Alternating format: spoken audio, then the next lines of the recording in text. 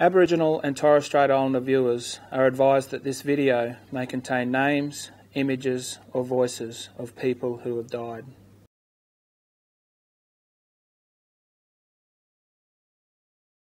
My name is Lynn Ireland and I'm the director of Bupawiram Kindergarten.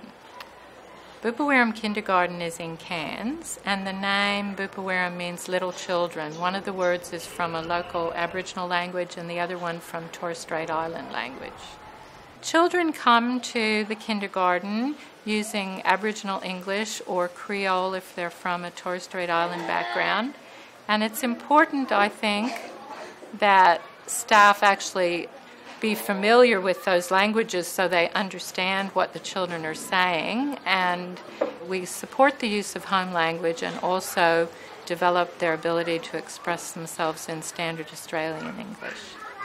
We try very hard to tap into our families, our Indigenous families, to bring in an aka, grandmother, or mother, doesn't matter, or ate, it's the grandfather, to share their culture with us, to share their stories and their songs and their dancing.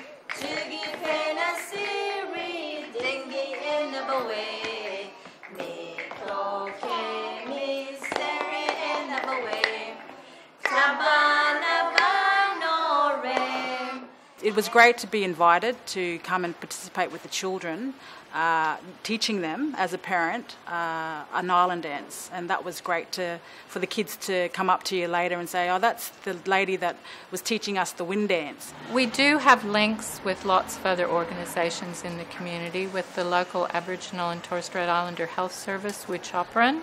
We visit Wuchopran for celebrating Aboriginal and Islander Children's Day every year. We have links with TAFE through students coming here, or site visits for students in the Children's Services program who may come down from the Cape to do a block period of study in Cairns, and they come and visit the kindergarten to see what another service looks like. We have work experience students from high schools who come, and from the Flexible Learning Centre. I think it's really important for all centres, whether they have Aboriginal or Torres Strait Islander children attending, to try to develop an understanding of Aboriginal and Torres Strait Islander culture and embed those cultural perspectives in their program, because they are Australia's first people, and it's really important that all Australians understand the cultural context and the historical background of that.